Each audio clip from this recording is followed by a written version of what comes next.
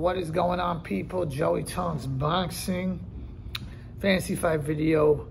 Prime Lennox Lewis versus Prime Anthony Joshua. How does the fight go? Obviously, two of the biggest stars in heavyweight boxing, both from England, even though I've always maintained that Lennox Lewis is really Canadian, but whatever. This is an interesting fight. When you do a fight video, for me, I look at which advantages each fighter has. And then I try to make my assessment based on that somewhat. Then, you go, what kind of fight is it going to be? I can't think of too many advantages Anthony Joshua would have over Lennox Lewis. Better left hook, probably faster hands by a little bit.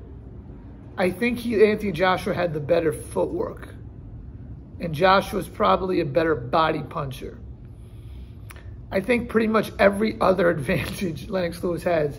Lennox's jab, way better. Right hand, way more powerful. I think both guys have really good uppercuts, so, whatever. Probably Lennox's is better. I think Lennox's defense was better. His head movement was better. His reflexes and his speed was better. I think Lennox Lewis's ring IQ was better. I think chin is pretty even, to be honest with you. I don't think either guy's a great chin, but neither guy's glass. Recovery ability, I don't know. I mean, Lennox, he got dropped twice and didn't get up, but he showed other good recovery ability in other fights. Like, I thought he recovered well versus Vitaly Klitschko from being hurt early. The Mercer fight all night long. Joshua, maybe not as well in that department, but I don't know, because to be fair, he got off the canvas and beat Klitschko. I think Lennox Lewis's stamina is better as well. He has the better gas tank and the ring IQ. Lennox Lewis was more versatile. He could fight at all ranges. Joshua could a little bit too, but I think the difference though is the speed and the jab. Joshua kind of just like flicks it. Lennox was hard.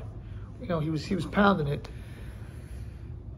I bring up stamina, but I honestly don't think this fight goes in the second half. I think that Lennox Lewis is a tough one for Joshua because he has the size, the strength. I think he has a big physical strength advantage.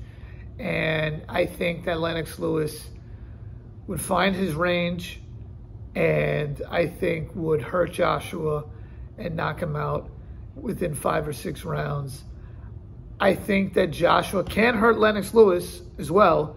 And Lennox Lewis could get hit by bigger guys, like Vitaly Klitschko. But I think it would kind of look like the Michael Grant fight. I know Joshua's a better fighter than Michael Grant, but he's just too stiff and he's not as coordinated and as fluid as Lennox Lewis was. I think that Lennox Lewis would knock out Joshua in vicious fashion. Joshua can catch him too, but if I have to pick, I'm going Lennox Lewis, round 6 KO. I think Lennox's jab would be landing. I think that right hand he disguised really well. And once Joshua got hurt, if he did get back up, Lennox is going for the kill. And he's hitting him with that uppercut where he held the guy behind his head a little bit and the ref couldn't see it.